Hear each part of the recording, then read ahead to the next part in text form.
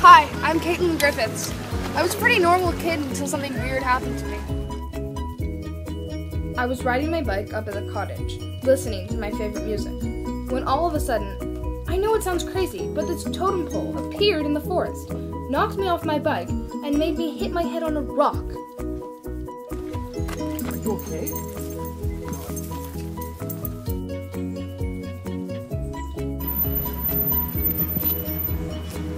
After the accident, I discovered I had powers.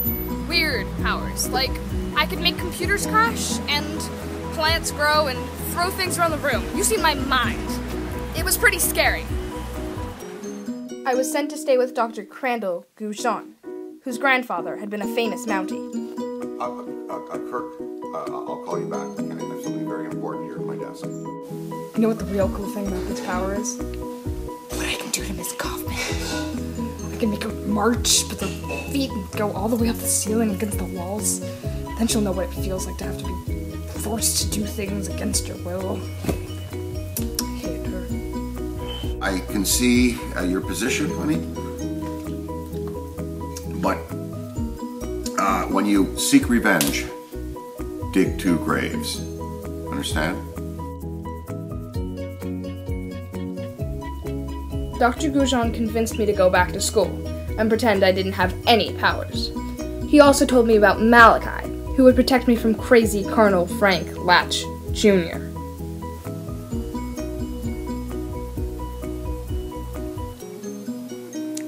The child has the power to heal that leg, to make that scar disappear. I want that, Caitlin Griffiths. I want that Kinetic Kid. Colonel Latch had me kidnapped, but I used my powers and managed to escape.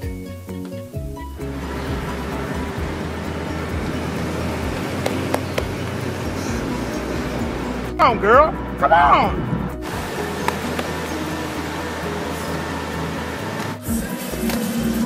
Where did you come from? Never mind that. Let's go. Nobody's gonna harm you as long as I'm around. I'm telling you the truth.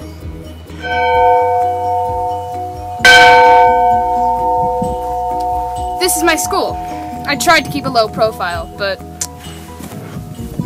I saw Caitlin jump over a bus, and no one believes me. Caitlin is cool. Caitlin is way cool. I hate Caitlin. There's something weird about Caitlin. I can't put my finger on it. It's weird. It's like, I don't know.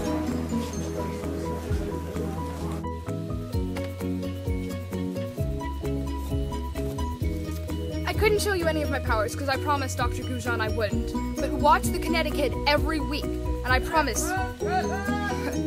Yeah, Colonel Latch is still around. I'll get her yet. I will. And I promise you'll see. I'm sorry. Bob's book, History of Ghosts, about the history. Come on, girl. Come on. It's an improvised explosive device. Blew up the Jeep. 15 feet in the air. Driver never was seen. Going. Go. Coley Woody. She's still around. I'll get her yet. I will.